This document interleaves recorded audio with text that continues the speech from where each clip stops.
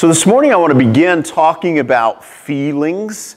Some of us are comfortable talking about feelings. Some of us are not. I know every time I talk to Daniel, he always wants to talk about his feelings. Not really, okay?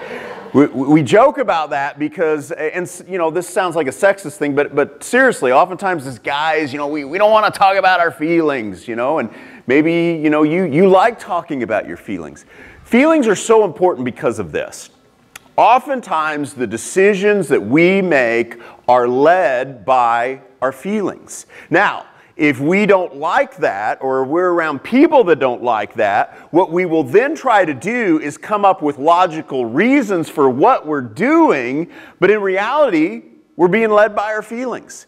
I can be led by my feelings, and I can go to the Word of God, and I can find a way to make it say what I feel. So how do we overcome that? Well, here's one thing that we do. Whenever we're having feelings, we want to probe that. We don't just want to talk about it, or we don't just want to ignore it. We want to say, whoa, wait, what's going on here? You know, for instance, I might get angry, okay? I might be angry. Well, I don't want to just go with that anger. Why am I angry right now? Well, sometimes I find it's because I'm actually fearful. Now, as a guy, I don't want to talk about that. I don't fear anything. No, I do. Sometimes I'm fearful, and because I get fearful, I get angry. So I want to probe that, and I want to go to, well, why am I fearful right now? I want to take that before the Lord, and the Lord can be trusted with those things. And the reason, again, that this is so important, because if I'm just following my feelings, I'm not probing them, I'm not finding out, what happens is I make my decisions based on that, and I get led away from the truth. Scripture in Proverbs says, guard your heart above all else. Some of your translations will say mind. And what that's talking about there is that inside of me, if you've received Jesus, you've been given a new heart. But even though you've been given a new heart, you also have a flesh.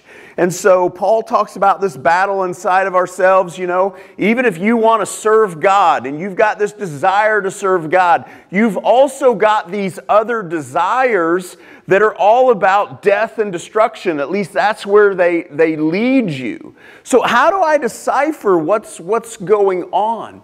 Well, one of the things that I've got to have is the Word of God. I've got to have the Word of God. I've got to constantly be pouring that into me, okay? Because the Word of God is going to help me navigate my feelings. You know, is this feeling that I'm having, you know, first of all, why am I having it and so on? Is it coming out of the flesh? Is this something of the Spirit? Is it a mixture? You know, maybe God's leading me in the Spirit, but I've also got the flesh starting to come into this. I always want to go to the Word. Now here's the other part, though, that we're going to be talking about a little bit, is that I've also got to block out all of these other messages that I'm getting.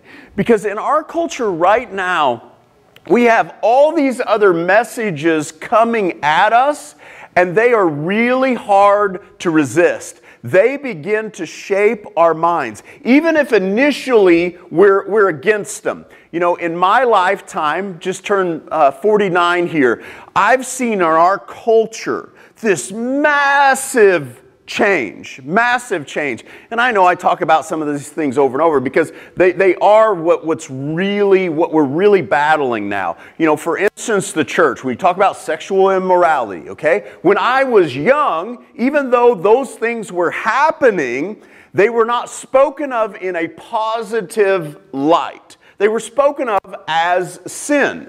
But now, in my short lifetime, our culture has reversed, and now sexual immorality is talked about in a good way, and to talk against it, you are made out to be evil. Scripture talks about in the last days, good will be called evil, evil will be called good. We are in that time. We're in that time. You know, I talked earlier about, you know, these churches hanging out their, you know, pride flags and that kind of thing. The Scripture is unequivocal in this. Our life group just went through this. Romans 1. Romans 1 tells us exactly where this came from. Romans 1 says people turned from God, even though it was obvious that he was there. They turned from him, and it says that seeking to be wise, they become fools. And then what happens is, it says he turns them over to unnatural and shameful desires, and then he starts talking about the sexual immorality, homosexuality that is all around us. It makes it perfectly clear where it comes from. Then why would you have a church embracing that? Because of this. What happens is we start following our feelings, and guess what? The information that we take in shapes our feelings. So if I'm constantly taking in information that is pointing me this direction, even though initially I'm like, no way, I will never do that. I will never think that way. I've seen it in my own heart. I mean, it is powerful. And if I'm not taking in the Word of God, if I'm not getting before the Lord, what begins to happen is that it begins to overtake. We've got a church right here in Cesar that has left its original denomination. The First United Methodist Church, for those of you who don't know, they have left that denomination. Why? Because that denomination embraced homosexuality. It just embraced it. And so that pastor there has led them to break off, and they're changing their sign, and I think it's going to be like, it's part of the Global Methodist Church. But this is very much all a part of us, and it affects every one of us. How do we stand against this? We don't go along with our feelings. The scripture we're going to look at this morning is in the book of Isaiah. It's going to be in chapter 8, and I want to give you a little background before I go there. First of all, Isaiah was a prophet, and Isaiah spoke in a time just like what we live in. Here's why I say that. Isaiah lived in Jerusalem, and there were two kingdoms right there where he was at. There was the northern kingdom and the southern kingdom, Israel and Judah. Originally they were one, but they then divided. And what you find in those kingdoms is in the northern kingdom, which was Israel, they had absolutely just turned from God as a whole. There were people there that loved God, but as a whole, the culture completely turned against God, and they started worshiping idols and all kinds of other things. Judah, on the other hand, they followed God, and they had this mixture going on where they were mixing in other things with following God. Sometimes you had a leader that led them towards God. Sometimes you had a leader that led them absolutely away from God. So they had this mixture going on. Now, in the midst of all this, there were people that loved God. This is the time period where we find ourselves, okay? Because originally, they were a nation that absolutely followed God. But what happened was they turned away from God. This is where we find ourselves, okay? We live in a culture that is what we would call post-Christian, okay? At one time, even though not everybody followed God, overall, that's what they did. That is gone. That is absolutely gone. We now live in a time period where overall people are moving against God. Now some of them, there's I see two kingdoms also in our culture. You have those that are just absolutely turned against God. Then you have those that kind of have this mixture where, they bring in some of the principles of God, but they're not really following God. And we're in the middle of this. How do we follow God in the middle of this? Well, Isaiah has some really good words for us because God was speaking through him, speaking to the people that actually loved God and wanted to follow God. How do they keep following him in the midst of this culture? That's what we're going to look at this morning in Isaiah chapter 8, beginning in verse 11. I'm going to turn to that now, and I'm going to be reading out of the New Living Translation. And in verse 11, it records this: "The Lord has given me a strong warning, not to think like everyone else does." First of all, this is not just a warning, this is a strong warning. Do not think like everyone else does. You are being given the same warning. Don't think like everyone else does. Don't process information like everyone else does. But here's the problem. We live among everyone else. This is not going to just happen. I want you to hear that. No matter how determined you are, this is not just going to happen without a serious effort. When I talk about, the title there was Desire, Overcoming Desire by Desire. What I'm talking about is, most often, we're led by our feelings. Our feelings are led by our thoughts, and guess what? Where do we get all that stuff? It's often from the people around us. So even if I think a certain way, if I move somewhere and move among a people that lives a totally different way, eventually, most likely, I will adapt it. Because that's what happened in our culture. I've seen it. Our whole culture thought a totally different way. It is completely different now, just in a short lifetime. I have seen it. Why does it happen? Because most people go along with their feelings.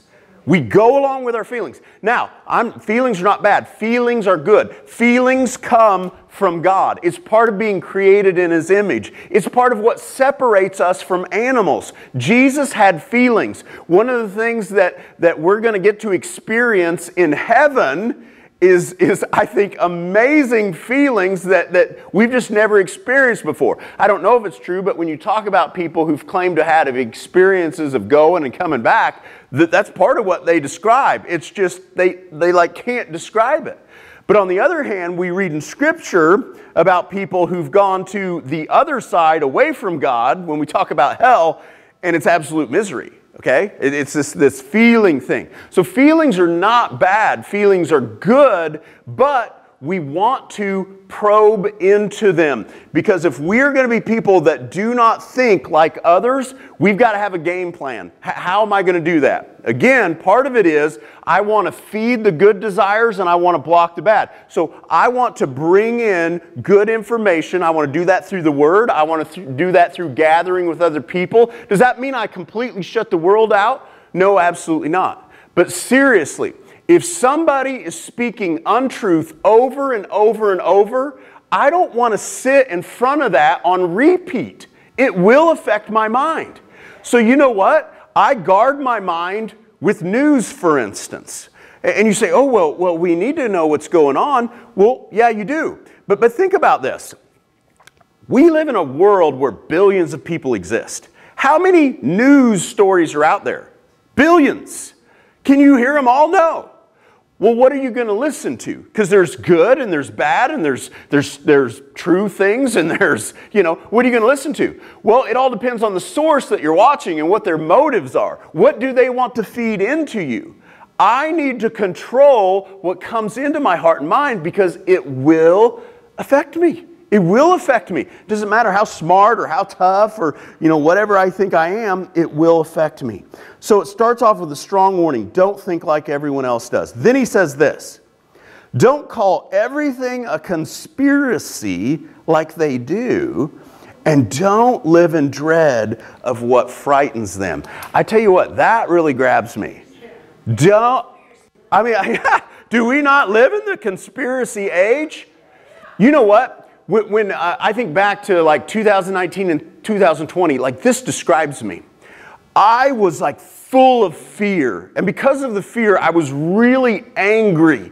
And I saw everything as this conspiracy because I'm living in fear. This is all around us. Strong warning, don't think like everyone else. How do I get out of that? Well, the way that I get out of that, he's going to talk about here. I want to share this and then I want to come back. The way that we get out of it is verse 13. Make the Lord of heaven's armies holy in your life. He is the one that you should fear. He is the one who should make you tremble. He will keep you safe. Here's what I found I was doing. I had taken my eyes off of the Lord, and I didn't realize it. I thought they were on the Lord, and I was mad at all this stuff that I saw as going against the Lord. And so I wanted to help correct it, right? So, you do that by getting on Facebook and saying mean things to people that you disagree with. That's how we change the world. No, absolutely not. what do? We get our eyes on the Lord. Because here's the thing. Go back to this culture, okay? Forget about ours for a second. Go back to this culture. In that culture, what was happening were there conspiracies going on? Absolutely, there were conspiracies going on. When you look at conspiracy and what it means to conspire, you're talking about this evil stuff, okay? That was absolutely going on. And we're told in Scripture that the enemy and the kingdom of darkness are always working. We're in a spiritual battle, okay? It's happening. The question is, how do I approach it? Well, the way that I approach it is I understand that God is in control. And so in Israel and Judah, they were getting ready to be taken over. And that's part of what Isaiah was speaking to them. For the northern kingdom, it was Assyria. Assyria is coming in and they're taking you over. And it's because you are turning from the Lord. That's why this is going to happen. Now, why is God doing that though? And he was also speaking to Judah, the southern kingdom, saying, Babylon's going to come in and you're going to go into exile. Why was God allowing it to happen? He was allowing it to happen in order to turn people back to him. Because they were just comfortable, they weren't really following him, and honestly, they needed a jarring so that they would turn back to him. Okay, so what's happening with us right now? What's the future hold? I don't know exactly, but here's the thing. I do not have to fear it. I do not have to fear it because God is in control. Might he put evil people in control? Absolutely. He did it in the Old Testament. But here's the beauty of it. When he does it, he allows the enemy to work, but he is orchestrating his plans in the midst of it. And he's always bringing about that revival that we talked about. Because what happens is we get our eyes off of him. He creates circumstances that force us to get our eyes back on him. Now, we don't have to, though. We can reject him and just get mad, but that's not the best solution. The best solution is actually to turn towards him. And even in the midst of the evil stuff that we see, like when they were taken into exile, you know what? God always provided for those who loved him. Now, it doesn't mean they didn't go through hard times, okay? When you look at people like Esther, if you read the book of Esther, and Mordecai, you look at people like Daniel, people that followed God, they went through struggles, okay? You're going to go through struggles no matter what. That's part of your life. But in the midst of it, for those who looked to God, he continued to bless them, even in the midst of a kingdom that didn't honor him. And when it was time to, build the temple back, God speaks to kings and so on that don't even follow him. That's the power of God. So here's the thing. You do not have to live in fear right now. What happens in the coming years, does it matter? Absolutely. Can you change it? Can you control it? No. What you can control is how you react. That's what you can control. Whether you put your eyes on God, whether you walk in the peace and joy that he brings, because in the midst of this, if you genuinely walk in this, people are going to notice because they're frazzled. They're absolutely frazzled, and if they see you walking in joy, they're either going to think you're too dumb to know better, or maybe you're onto something. How are you walking in the midst of this? That's what God was doing through Isaiah. He's calling you and I to do the same thing, but it only happens when we stop thinking like everyone else. And you don't just go, okay, from now on, I'm not thinking like everyone else. You get a game plan. I'm going to read the Word. I'm going to get quiet before the Lord. I'm going to, we've talked about being busy already. I'm going to cut things out so that I have time with the Lord. I'm going to make that my priority, and then all the other stuff has to come in around it. I'm going to limit how things come into my mind. For me, I try to spend way more time in God's Word than I do just listening to some news source. I've actually reversed what most people do, and this is just for me. I listen to news sources, and I only have certain ones that I go to, about the same amount that most people read the Word, which is very little, like maybe once a week they listen to the preacher, okay? I try to get some headlines, highlights, if you will, to kind of know what's going on. But I don't sit there and just feed. Why? Because I'm not able to control it anyway. I am able to be a vessel of the Lord when I am pouring his words into my heart and mind. I can do that. I cannot do the other. But you see what I'm saying? It takes a purposeful effort. It's not going to just happen. You don't just wake up and say, okay, I'm thinking differently from now on. Okay, verse 14. But to Israel and Judah, he will be a stone that makes people stumble, a rock that makes them fall. And for the people of Jerusalem, he will be a trap and a snare. Many will stumble and fall, never to rise again. They will be snared and captured. Here's part of the problem. You had all of these people that were moving against God, and they were the ones in power and in authority, and they seemed to have everything. And there's this tremendous pressure that if you don't go along with them, you are going to suffer consequences. We live in that right now. Here's what you need to know. It won't always be like that. It will not always be like that. The people right now that are rejecting him, they are going to stumble. The question is, will you be with them following the place that they're going? Or will you be in a different place? This time that we live in, it's short. It's short. And so it's so crucial that you don't just go along with the culture, that you stand against it and you follow the Lord in the midst of it. But again, it's not easy. It's really, really hard. But know this, it will not always be this way. And we've got to, like on a daily basis, you've got to remind yourself of that, or you're just going to go along with what others say. Verse 16. Preserve the teaching of God. Entrust his instructions to those who follow me. I will wait for the Lord, who has turned away from the descendants of Jacob. I will put my hope in him.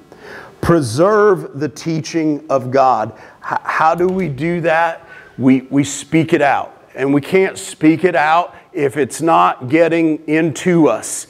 Again, it's a purposeful effort. And he also talks about how he's turned away from Jacob. What's that talking about? Again, he's turned away from that culture.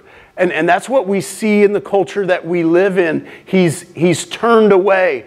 But again, we get this false teaching from people who say, oh, I'm a follower of Jesus too. And they had that in this time period. They had people who said, oh, I follow God too, but I go over here and do this and this, things that clearly go against the Word of God. So we've got to be careful as the culture is speaking into us in the midst of this. Now he goes on, and he says in verse 18, I and the children the Lord has given me serve as signs and warnings to Israel from the Lord of heaven's armies, who dwell in his temple on Mount Zion. Someone may say, let's ask the mediums and those who consult the spirits of the dead with their whisperings and mutterings. They will tell us what to do.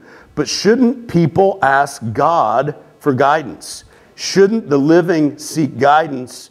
Should the living seek guidance from the dead? So now, this is one of these examples where you had people who claim to follow God, but yet they're wanting to go over to these mediums and spirits of the dead. They're doing things that absolutely go against God, and he's saying we're called to be a sign and warnings. Verse 20, look to God's instructions and teachings. People who contradict his word are completely in the dark. People who contradict his word are completely in the dark. So, if I stand before you and I'm holding a Bible and I'm speaking things that are completely against what the word really says, I am completely in the dark. It doesn't matter that I claim to follow God, that I claim to be a pastor. If I'm speaking things, I'm completely in the dark. They will go from one place to another, weary and hungry. And because they are hungry, they will rage and curse their king and their God. They will look up to heaven and down at earth, but wherever they look, there will be trouble and anguish and dark despair. They will be thrown into the darkness.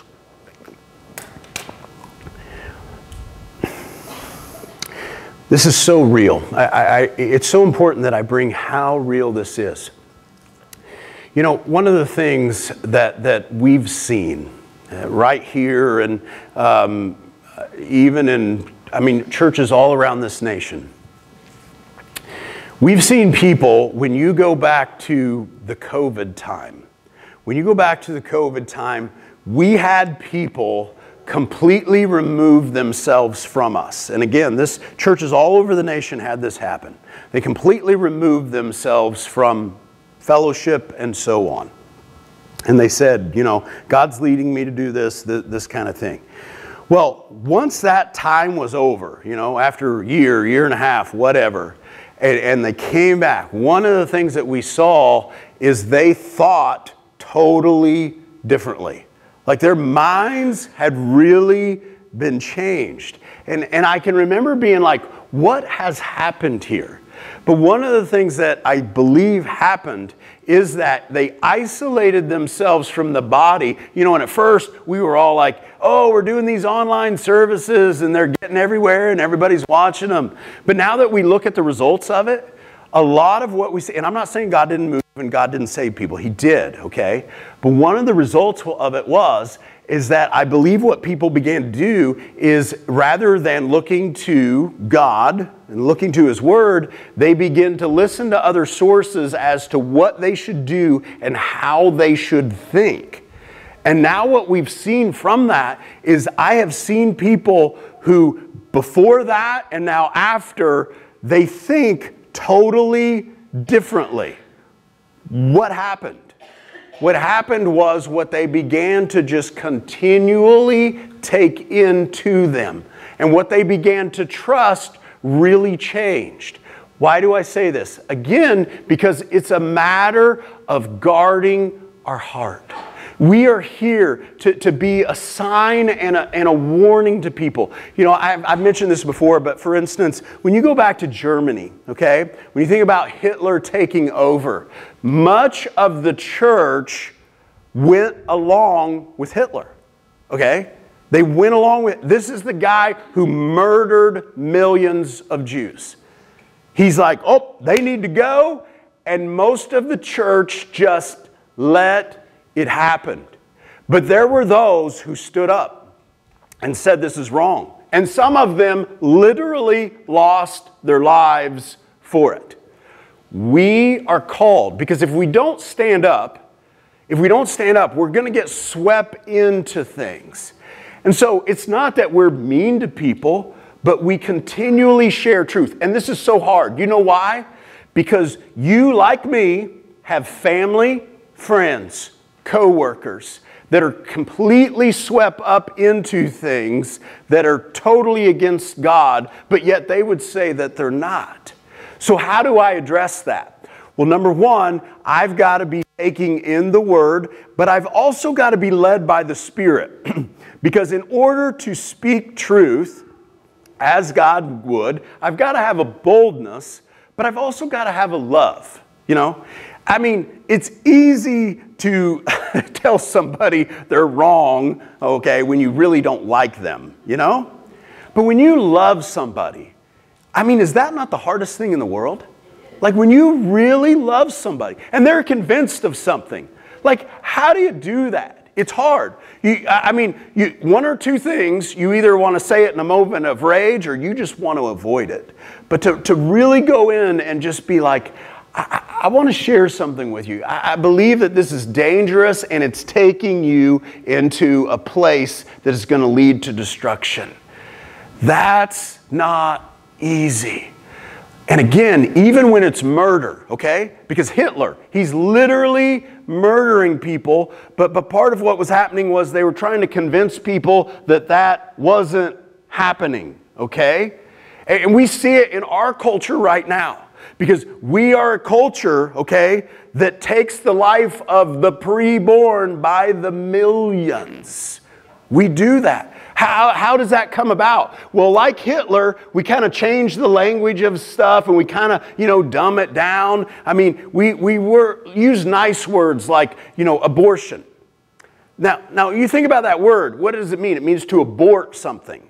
So it's kind of like, another way it could be used, you're on a mission and you abort the mission. You just stop, I mean, it sounds good.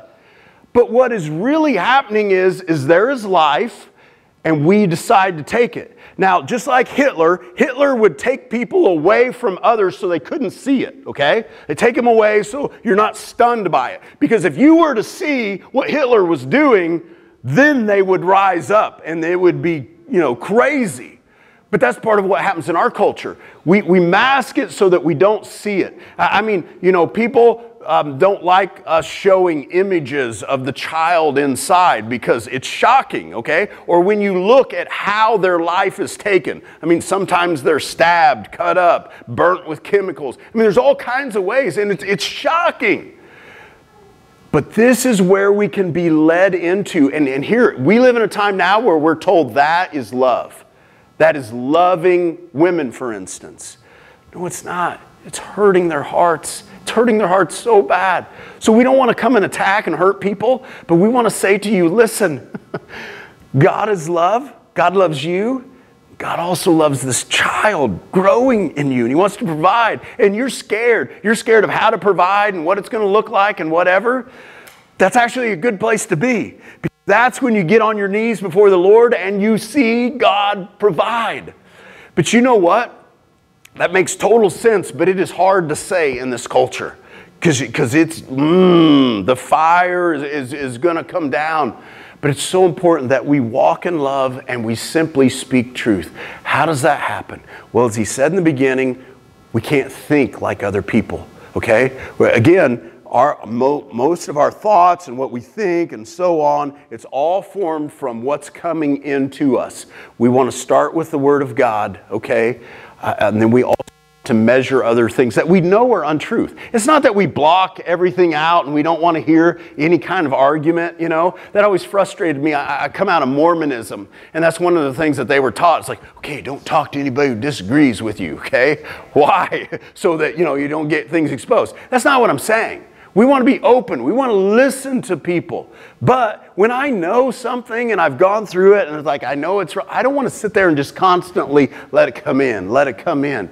I want to instead bring in truth. God's called us to be signs in this time. Just as Isaiah, our life, your life, it's important. But if you're going to live out that calling, you've got to overcome the desires that are going to come out of you just to please people. The only way to do that is for your desire to love the Lord to be greater. And at that time, you're still going to love people, but you're not just seeking to please them. You're seeking to love them, which sometimes means telling them things that initially maybe they don't want to hear because they'd rather just go along on the path that they're on. That's not what we're called to. We're called to be different. Father, thank you for truth.